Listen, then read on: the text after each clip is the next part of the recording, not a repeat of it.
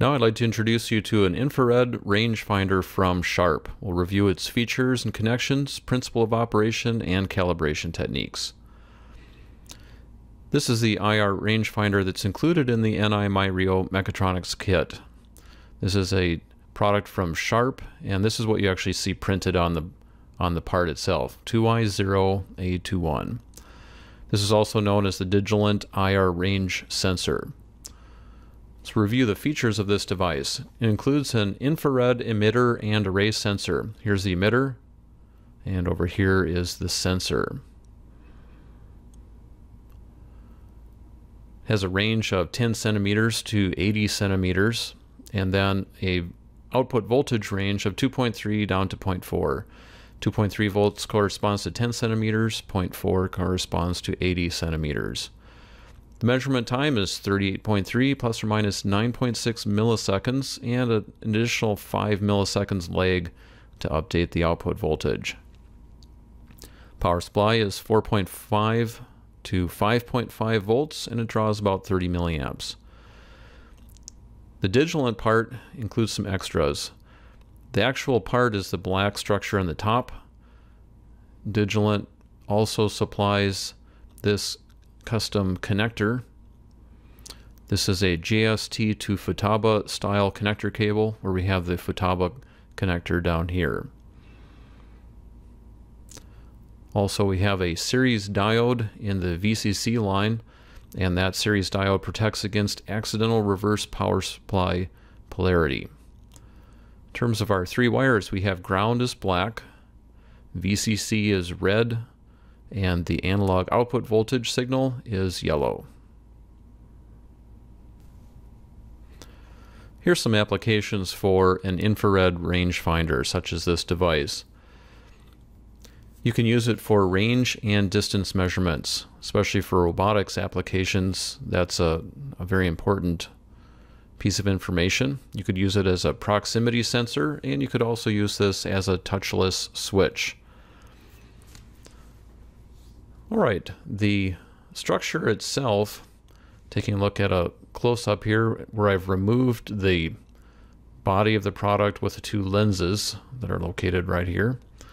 Remove those lenses and we see the infrared emitter, very small structure here, which is an infrared LED.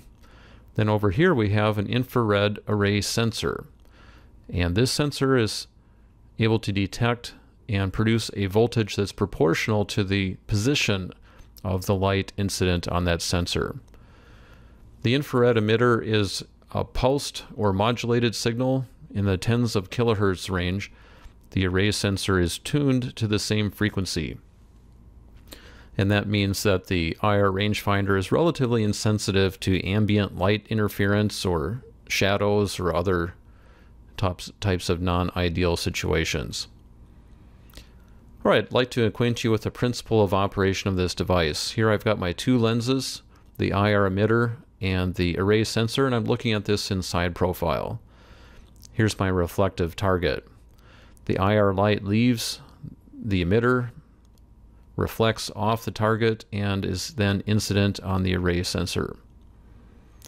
Now imagine that the target moves to a farther range.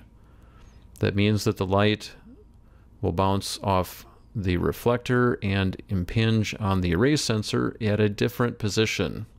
That's the key. The position of that light spot on the array sensor indicates the range of the object. Now let's apply some geometry so we can figure out how to translate that position into range. Here's the distance between the two lenses.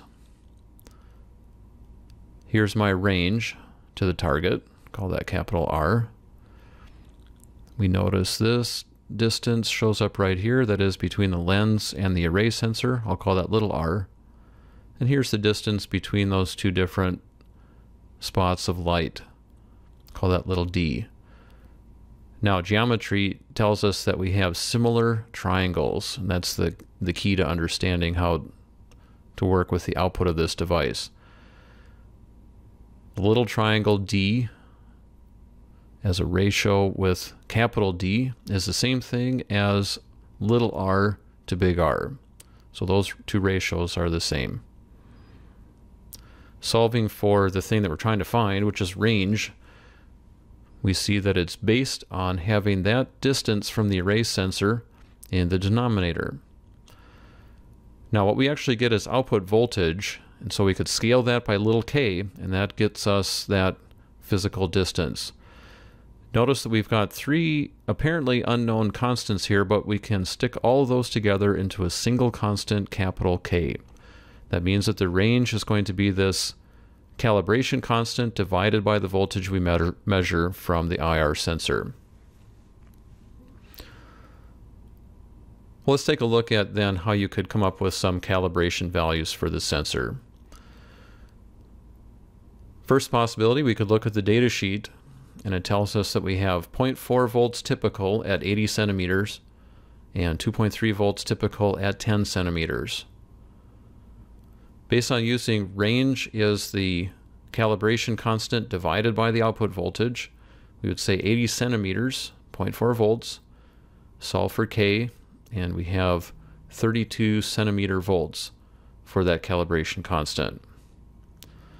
Now the problem is if we try the same thing with the other value from the data sheet, we get 23 centimeter volts. Again, these are typical numbers. It's not a very accurate way of getting a single value for K. Well, perhaps we could try taking an actual measurement from the device. I have a simple measurement apparatus here. I just have a cardboard box. I've taped the IR rangefinder sensor 2 inches above the lab bench. I have a meter stick, or you could use a yardstick here, just butt it up against the box. I have another box which is mostly white, and that can serve as a reflective target that I can move back and forth. With this single measurement method, I'll carefully place the box at a known range and then measure the resulting output voltage VO. For example, I was using a yardstick with 10 inches and 1.08 volts measured. That means that the calibration constant is 27.4 centimeter volts, which we see as about midway between what we were getting from the datasheet values. The best technique involves making multiple measurements. In this case, you want to take a series of output voltage measurements for a range of R values. Plot the R values versus the reciprocal voltage, identify the region where the plot is linear, and then fit a first order line to that result. This first order line is based on now our familiar K constant, which serves as a scaling factor. And then the first order line probably is going to have a non-zero offset as well. That just adds to your accuracy of calibration. When measuring the output voltage, averaging can make a big difference. As an example, here's some myRIO LabVIEW code where I'm using the analog input to read the voltage from the IR rangefinder. Then I'm using the point-by-point AC and DC estimator, specifically looking at the DC output. I'm collecting samples at 50 milliseconds per sample and then averaging 20 of those together to get a single value. Now here I've collected a set of measurements and I'm plotting range as the independent variable and then the sensor voltage as the output variable. I'd like to point out here in this area of high slope, this is where we have the highest sensitivity at close range. Farther away, slope goes down. That means we have lower sensitivity farther away. This is an interesting feature right here. We have the same voltage, but two different ranges. And that's no good. Solution, you want to mount the sensor to ensure that the target is at least 10 centimeters away. That way you don't get that duplicate voltage possibility. Now I'm plotting that same voltage but in reciprocal form and then plotting range versus that reciprocal voltage. Here you can see a nice linear region showing up. And then I extract only that piece and fit a linear trend line. Trend line is indicated right here, and that tells us we have 28.2 centimeter volts for the scale factor and 1.26 centimeters for the offset.